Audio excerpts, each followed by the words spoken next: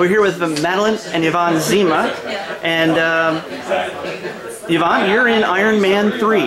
Yeah, I have a cameo in it, and I'm apparently not allowed to say much, but it's supposed to be funny, so if you don't laugh, you can come up to me and tell me that I'm not funny. That's all I'm going to say. What's your character's name? I'm Miss Elkridge. Okay. So we're here at Upward Bound House here in Santa Monica, and tell us what brought you guys to this place and what's of interest to you. Well, my sister volunteers here, and TCL came to me and wanted to work with me in some way, so I mentioned her charity, and we brought them here and they donated some TVs for the facility. Upward Bound House is a temporary housing facility for homeless families. So, as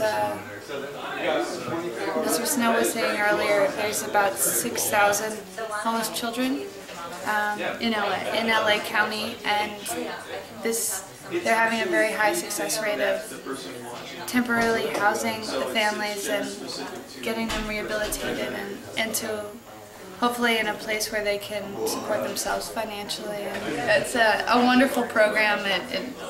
The people who work here are wonderful. I became friends with a lot of the people that I worked with. I volunteered here every week for like a year, and I just loved it. And I loved getting to know the families and the kids, and just getting to hang out with people that you never normally would, but have a lot to offer you in your life, and a lot of their stories are invaluable. So. I think it's a place where children are allowed to be children, which is the most important thing.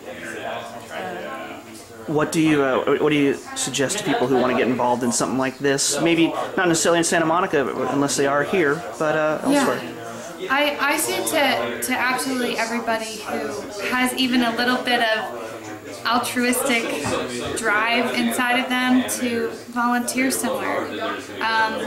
Putting the time into your community feels good. You have more stories to share with your friends, and it makes the world a brighter place, honestly. Like, just doing something good is a ripple effect that may never see the results of or reap the benefits of, but it feels completely like a reward unto itself.